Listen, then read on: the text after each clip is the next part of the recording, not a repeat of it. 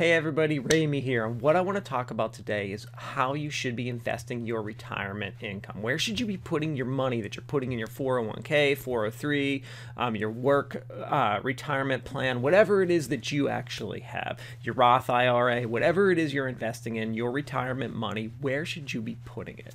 All right, so you might have heard things before, like Warren Buffett recommends that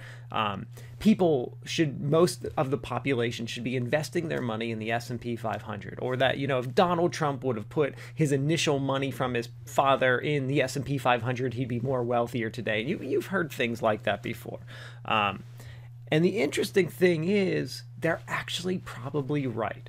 This is a made up statistic, 95% of the population that's investing in retirement should be putting their money in the S&P 500, following an S&P 500 index fund. Let's talk about why, and let's talk about what that really means and why you should be doing it. All right, so first of all, the reason that Warren Buffett says this is because most investors don't have the time to literally sit there every single day and manage money. It's just not what they're doing. So like when he passes away, he's putting a big inheritance for his wife just in an S&P 500 fund because he knows over time it's the best long-term investment.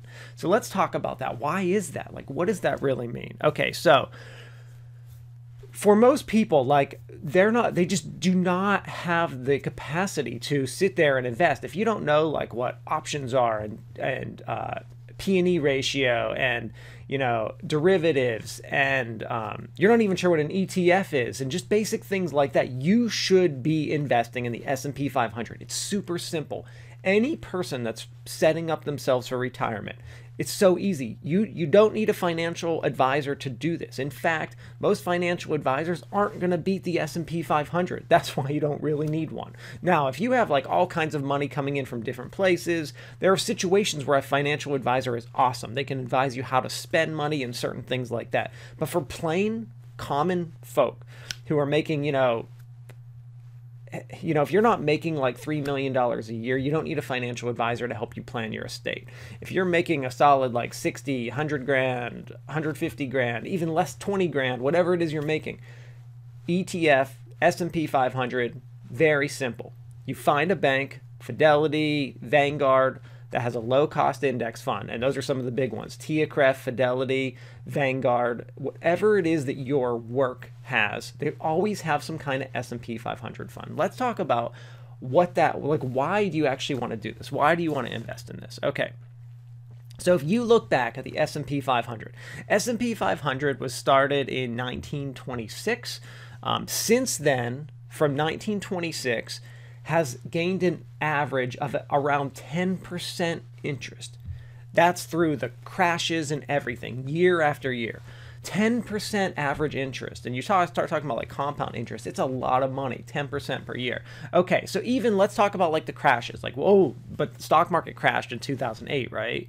And you hear about like when it crashed in like the late 20s and like the mid 80s and stuff like that. Like, what about all that stuff? So if you look at any of those time periods when it crashed in the late 20s, let's just take 2008, for example. I'll actually pull up the statistics. So in 2008, the market crashed 37%, went down. So just imagine if you were trying to retire that year or you were soon to be retiring, you lost like almost 40% of your retirement if you were invested in the S&P 500. 40%. But guess what?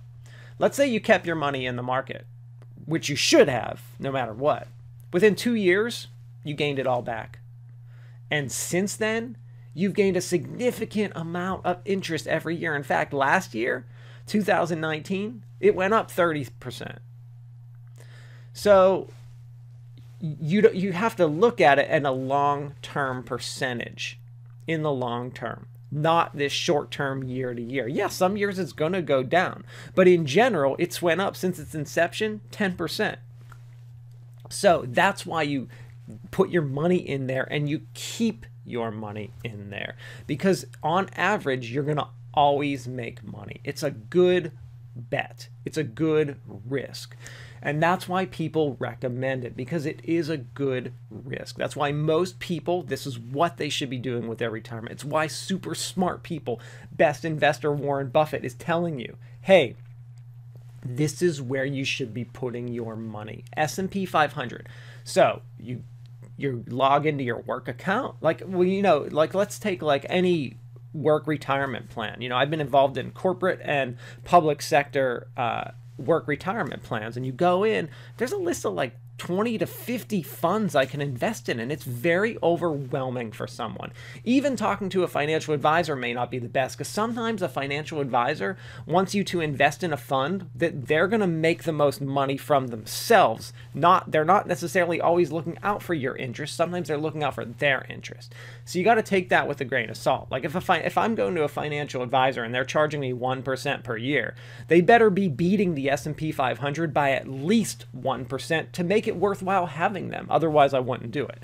But you get this list of like 50 funds, and it can be very confusing. So if you're at like Tia Cref or Vanguard or Fidelity or whatever it is that your retirement plan is in, there's always one of those funds is one that tracks the S&P 500. That's the fund you choose. That's where you start sticking your money. That's where you keep sticking it.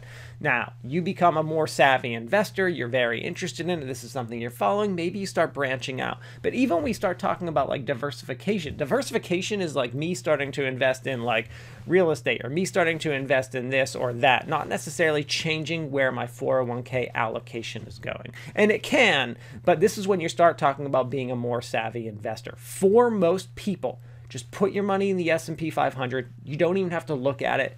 Sleep better at night. One simple thing. That's where it just keeps going. I'm not doing this, to talk about like how to save and how much you should be saving. That's another time, another place. But right now, main message of this: invest in the S&P 500 with your retirement. That's where you put your money. Long term, it's going to go up. That's why people like Warren Buffett are investing there. Thank you.